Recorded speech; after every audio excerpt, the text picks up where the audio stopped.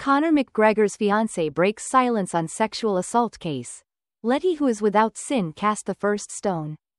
Dee Devlin, Conor McGregor's fiancée, has broken her silence on the sexual assault case involving the UFC star, making bold statements in defense of her partner.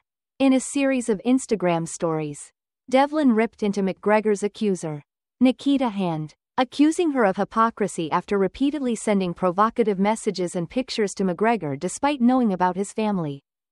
Devlin also claims that surveillance footage from the night of the alleged incident tells a very different story than what Hand has stated. According to Devlin, the footage shows Hand having the time of her life and behaving inappropriately, suggesting that she was the aggressor, not McGregor. Reflecting on her relationship with the MMA superstar, Devlin emphasized their resilience and love.